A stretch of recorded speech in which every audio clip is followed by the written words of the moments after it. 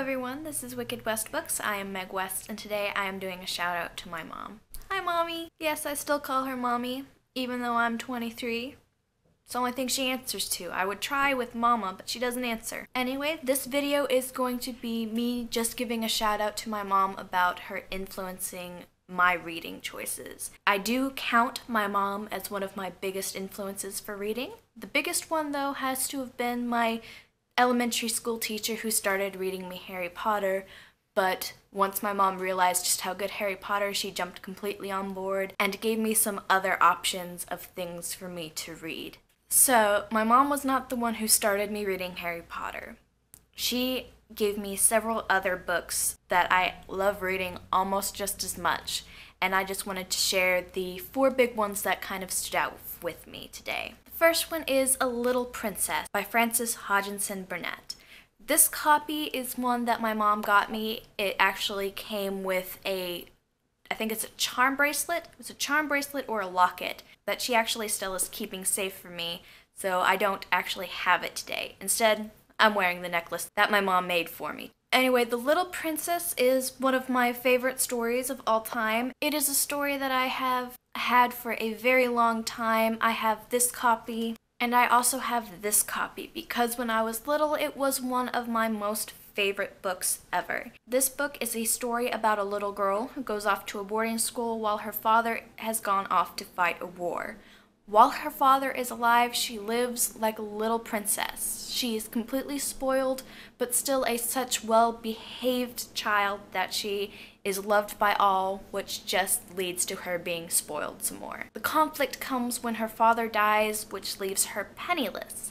Now, the headmistress of this boarding school cannot throw this girl out on the street because she is, I think, only 13 or around that age, so she has to continue having this girl at school. However, since she can no longer afford to be treated like the little princess that she was, they have to sell all of her things, make her live in the attic, and she has to work essentially as a slave in order to earn her keep, her room and board. And she learns that the best way of coping with this is just to continue being a great child.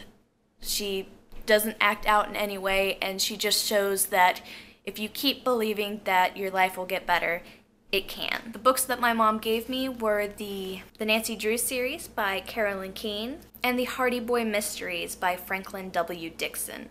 These books are actually written by the same person. He uses a pen name for, I believe it's the Nancy Drew ones. But essentially in the Hardy Boys, you have 2 brothers who go along solving kind of not necessarily murders, but mysteries. And in Nancy Drew, you have the same thing, except that the main character is Nancy Drew, not a pair of brothers. They are both series, and they have lots and lots of books in the series, so you can almost never run out of stories. The next book that I want to show off is this very well-loved copy of the first 3 novels of the Dragon Riders of Pern series by Anne McCaffrey. This is a series that actually both of my parents read, but my mother is the one who told me about it first. And she bought me this lovely copy of the first 3 books when I was in late middle school, I believe. And I have loved this copy, and these books right up here is more of the series that I have. A lot of the books actually she bought for me or she bought for herself and let me have when she moved out of state. So the Dragon Riders of Pern books, most of them she is responsible for. Dragon Riders of Pern is essentially what it sounds like. They are dragon riders, and they are on a planet called Pern. Now, this happens in the distant future where Earth has become inhabitable, so humans have essentially scattered throughout the universe.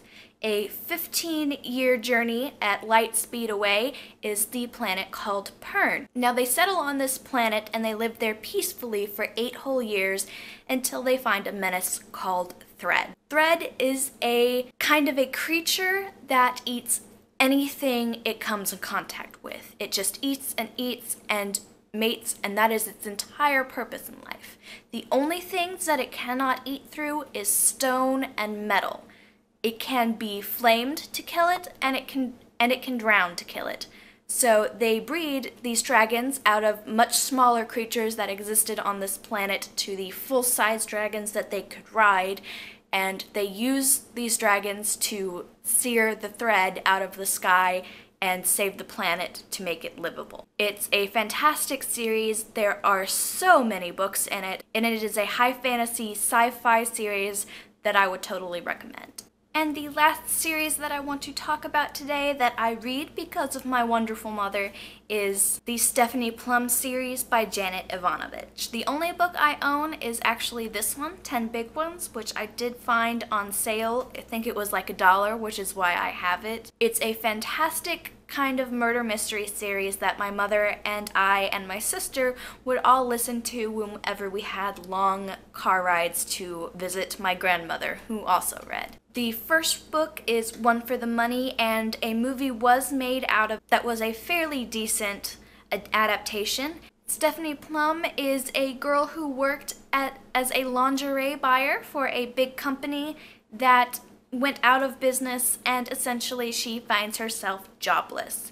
Not having any other choice, she goes to her weird cousin Vinny, who runs a bail bonds company, and asks for work. Very doubtful, he gives her a job to bring in a bad cop, and that is how her story gets started. And you just kind of have to decide if you like Joe Morelli better or Ranger. I liked Ranger. My mom and I disagree. She liked Joe Morelli. So those are some of the biggest influences that my mom has had on my reading. She has, of course, given me other books to read, but those are the 4 biggest ones that come to my mind.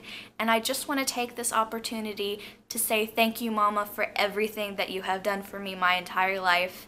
I am so happy that you're my mom, and I missed you. My mom lives in a different state, and I haven't been able to see her since my wedding back in February, and even then it wasn't a very long visitation. So I just want to say I miss you, I love you, have a great Mother's Day. Alright, that's all I have for this video tonight. I hope you guys enjoyed it, and I'll see you guys next time. Bye!